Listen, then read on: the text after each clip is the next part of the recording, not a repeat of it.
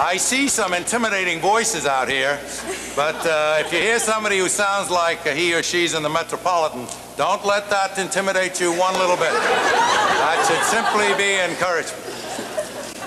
All right, are we ready? Maestro, 3, 4.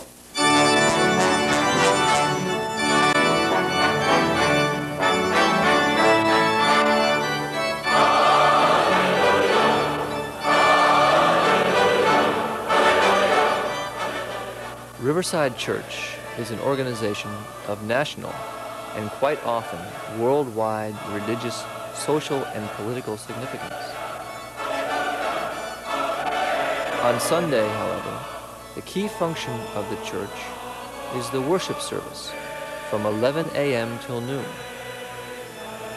At that time, this beautiful 50-year-old sanctuary is filled with preaching, prayer, and songs of praise.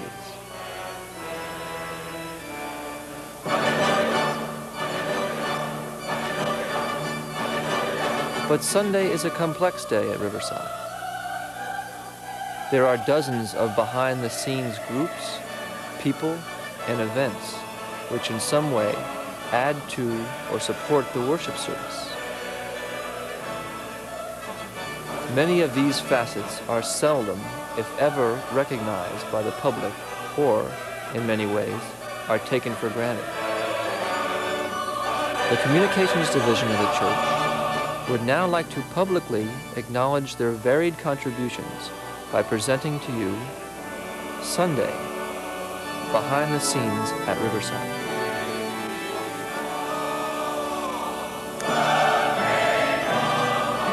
Visitors or new members to Riverside may not be aware that on 120th Street, beneath the South Hall, is a parking facility which can accommodate 160 cars. For a small fee, you can park all day in a place where your car is safe.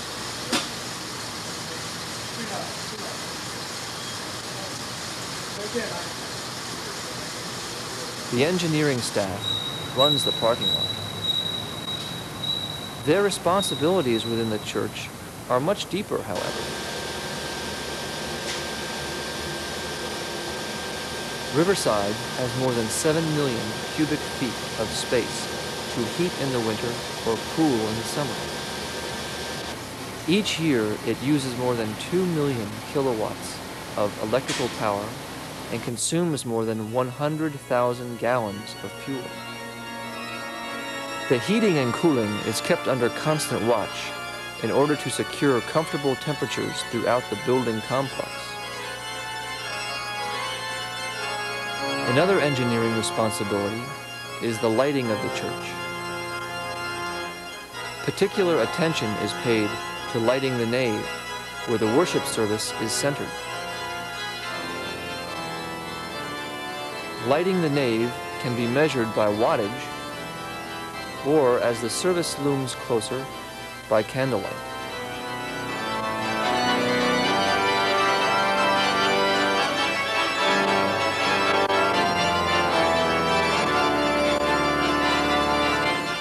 Behind the altar is a permanent baptismal pool. Engineers keep the pool spotless throughout the week in order to uphold the sanctity of full immersion baptism. Before the service, an engineer takes a temperature reading to ensure comfort for each initiate. Located near the altar is the organ. John Walker arrives at the church on Sunday hours before the service in order to practice. John Walker is also an instructor of the organ at Columbia Teachers College and a member of the theory faculty at Manhattan School of Music.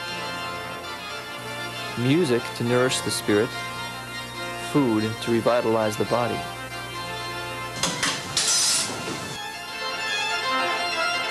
There are over 40 kitchens at Riverside Church. The South Hall kitchen has a fully staffed and equipped facility and is the largest kitchen in the church.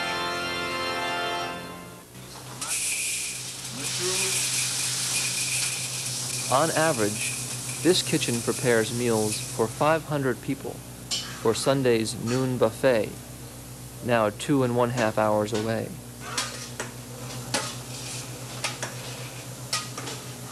Breakfast is on a short order basis. Thank you very much. Right. The first Sunday of the month, Riverside celebrates the Lord's Supper. In order for this to take place, many hours of volunteer time is necessary. Usually, 45 trays of juice are needed to serve the congregation. Over 1,500 goblets are filled. 6 pounds of bread are cut into small bits and placed on trays.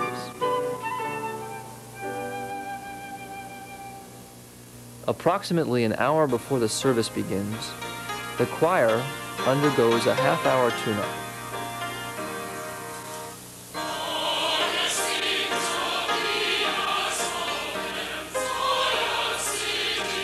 All of the hymns and choral pieces to be performed during the service are rehearsed.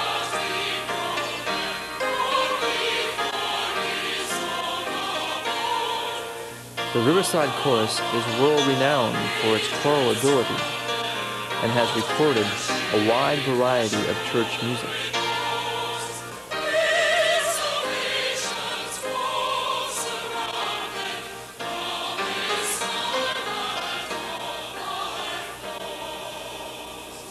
Please put the consonants on the tied note so that our T's come together. Like so, right? Gentlemen, could we sing at bottom of page 6, according to... The nave can hold more than 2,000 Sunday worshipers. The communications division of the church has extended the church ministry to a potential audience of 200,000 subscribers of Manhattan and Group W cable television networks. An hour before the service, volunteers from the video project ready TV equipment and themselves in order to produce a 28-minute capsule of the service.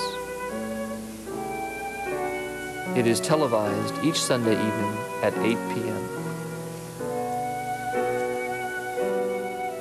Members and visitors generally begin arriving between 10:15 and 10:30.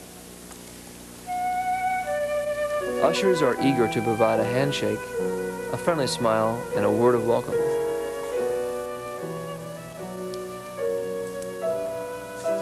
By 10:30, just a half hour before the service begins, the chancel has been rearranged for the Lord's Supper.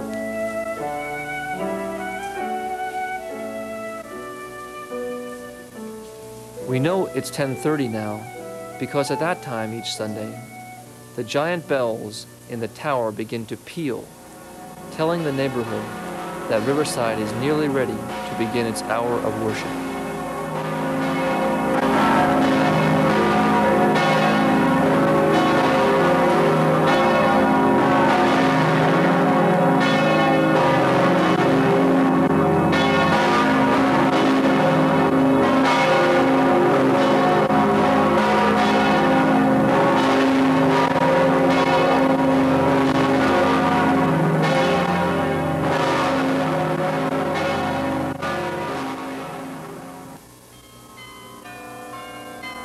Once the big bells end their drama, the smaller bells begin. There are over 74 bells in the Laura Spelman Rockefeller Memorial Caroling. James Lawson is Riverside's carillonneur.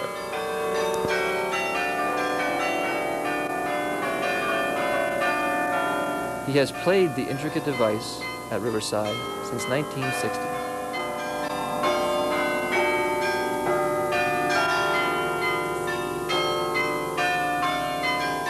The requirements for a good carillonneur are: 1, a strong back; 2, strong arms; 3, no gout, and for a weak mind.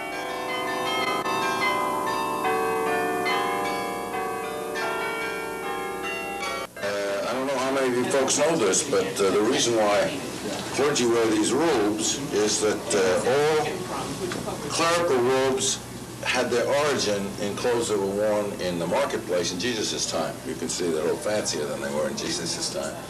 And the stole was originally a sweat rag that you wore around your neck in very hot climates, very much the way a swimmer would throw a towel around his neck.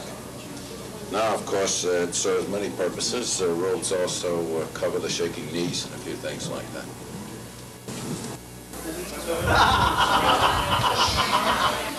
Because he wouldn't even take me to see you. You're too long up, right? Now, just minutes before the service begins, the choir is also concerned about proper robing style.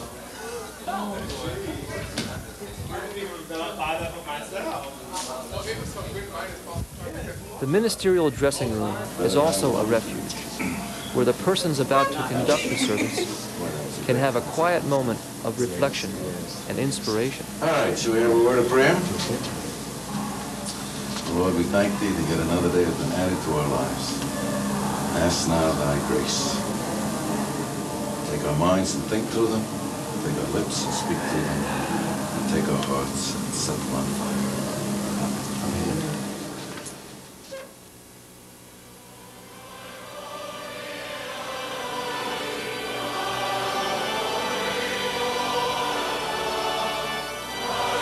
Promptly at 11 a.m., the organist begins the processional hymn.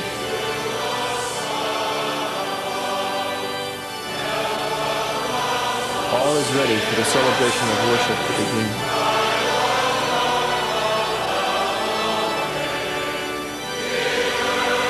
This is not the time for many staff people and volunteers to rest and meditate. For some, the work has just begun.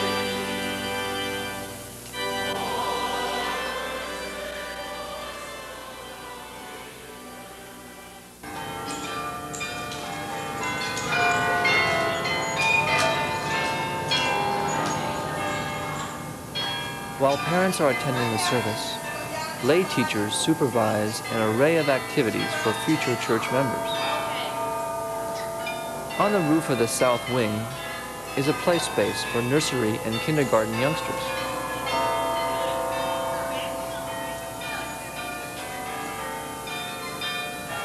There are other activities for this age group.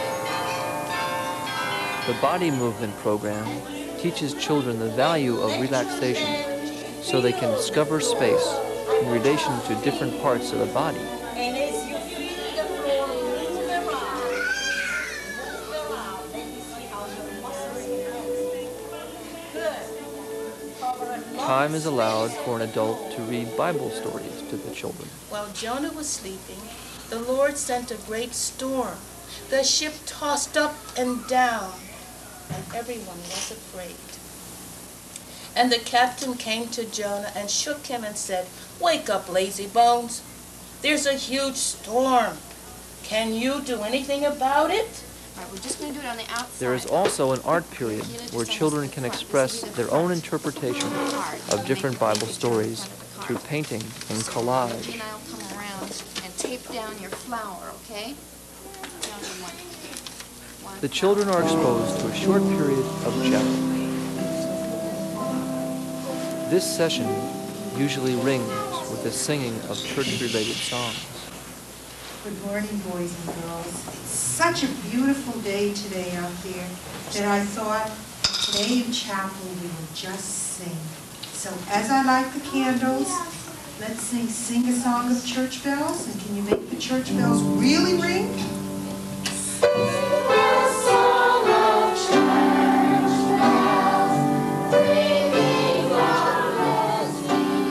By now, the service is in high gear, and most of the pews are filled. But how many people are in the church?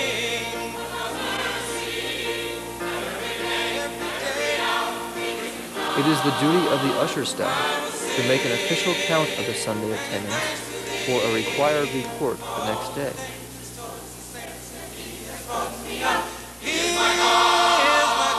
Indeed, communication between the ushers is important, particularly if there's an illness during the service.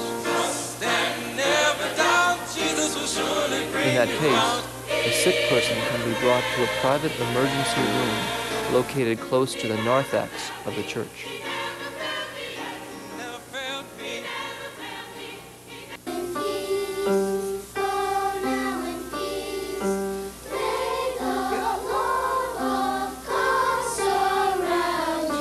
In the meantime, there are ongoing classes for middle school children.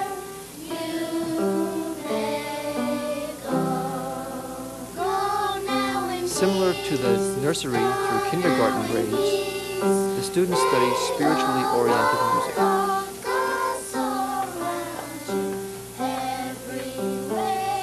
They also receive instruction in Bible study and interpretation, as well as instruction in painting and handicrafts, where they can express themselves artistically.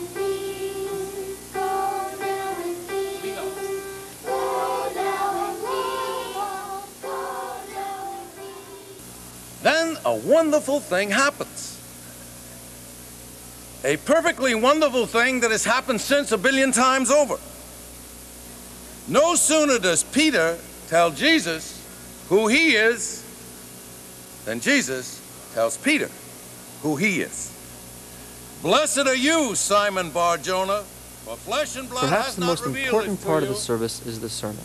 There are truths that the mind can defend but not This is discover. certainly the attitude of the And I tell you, communications you, department, Peter, which and on supervises this the rock video I will build production myself. used later on that evening for Manhattan Now, and please, Group W cable this television. morning, let's not get embroiled in the controversy swirling around that passage. For our Here, purposes this the morning, director pays close let's say attention simply to that sound Jesus, and color in balance effect, of the said picture to Peter, to ensure a "On quality such product a for the faith TV as audience. yours, I can build a church. And because you were the first to grasp..." The Riverside Church in the city of New York now invites you to its service of worship. Recorded last week in the nave for broadcast at this time. William Sloan Coffin Jr., Senior Minister.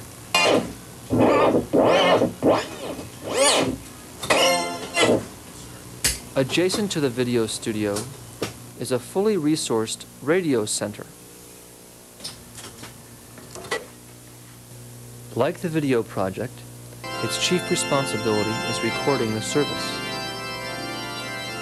Later during the week, it is edited and broadcast to a potential audience of 22 million listeners.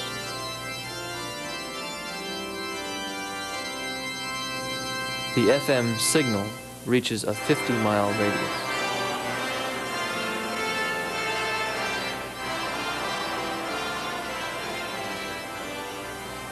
Generally, the sermons of William Sloan Coffin or any Riverside preacher are targeted to an adult audience. Now, we started out talking about it being boring and about not being interested in what was being said in the group. I'll come back to what Renee started out with in the beginning. But what about the Riverside teenagers not quite ready to hear a sermon? Tell you. Is that what you're doing? No. An encounter session. No, some people want to It's go a to forum Riverside Park. where But if right we and give wrong, some common respect, conduct and then at least that misconduct means we are listening can be and we discussed and appreciate deliberated those among ideas, right? peers.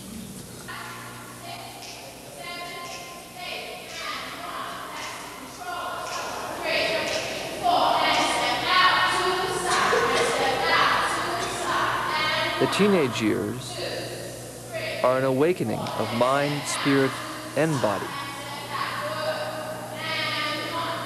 Classes in ballet and modern dance are available downstairs in the gym.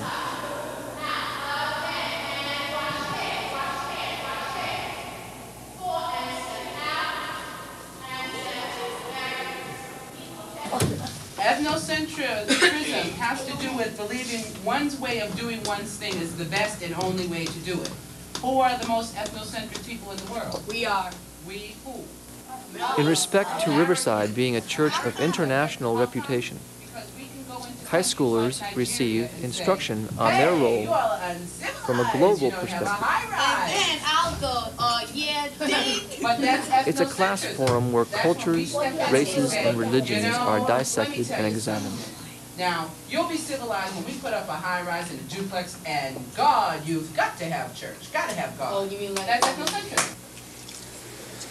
Do you profess your faith in Jesus Christ as Lord? Yes.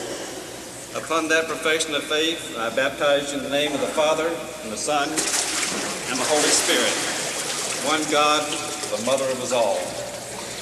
In the same way, after he supped, he took the cup, saying, "This cup is the new covenant in my blood.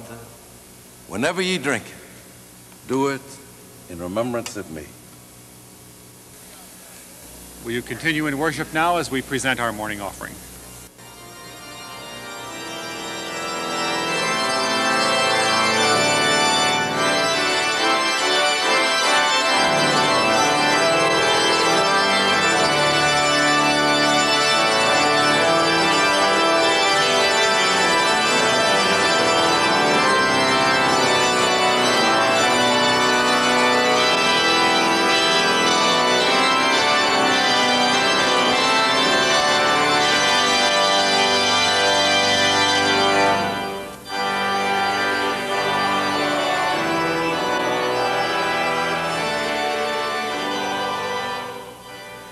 Just past noon, an hour of prayerful celebration nears a conclusion.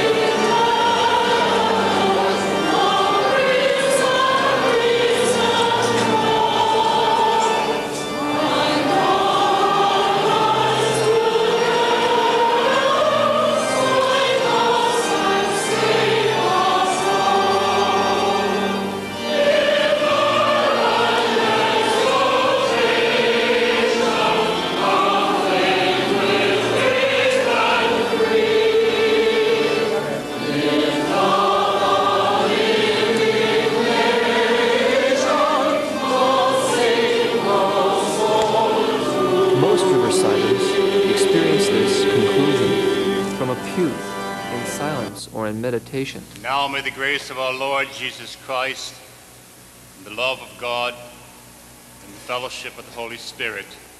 But from the narthex, there is another perspective. And forevermore. Amen.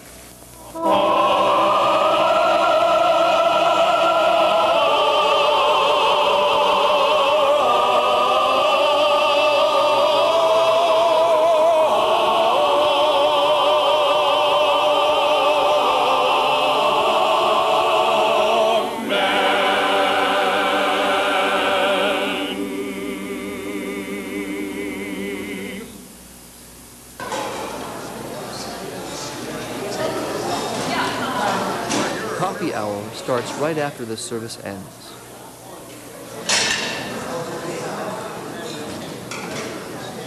Between 200 and 300 people are generally served. Earlier in the morning, the kitchen prepared food for the expected noontime rush for luncheon. In a year's time, it's common for this cafeteria to serve 25 tons of chicken and 30 tons of roast beef for daily meals, as well as for the frequent banquets for dignitaries such as Jesse Jackson, Andrew Young, and other world figures. Riverside began in 1841 down in Lower Manhattan as the Norfolk Street Baptist Church. Norfolk Street is down the In Christ's Chapel, a brief history of the church is given to guests and visitors.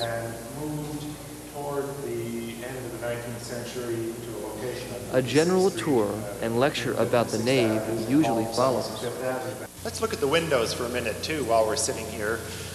Again, you have a different style of windows around the church. The total lecture and tour usually takes 45 minutes. Besides this short Sunday tour, a 3-day or 3-hour tour can also be arranged.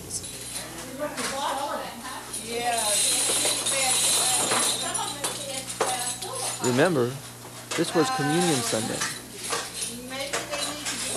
1,500 goblets and 45 trays have to be cleaned and readied for use the next time. 6 to 8 members of the Stewards Committee usually perform this task and are kept busy till mid-afternoon. Riverside stocks its library with over 2,000 books.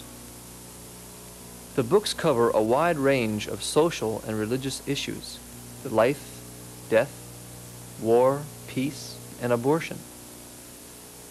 Because Riverside has played such an important role in disarmament, you can always find material on the bomb. Riverside Church has an internationally famous basketball squad.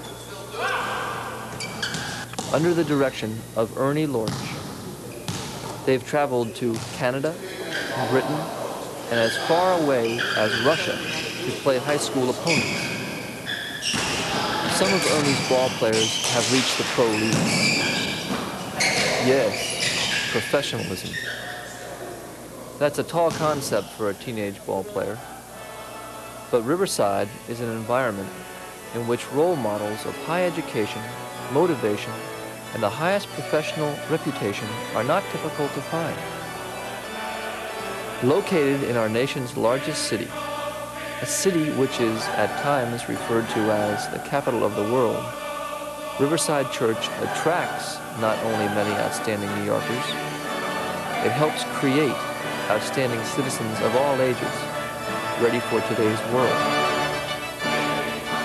A behind-the-scenes look at just one day at Riverside does not do it justice. It has so many projects which benefit our society and beyond.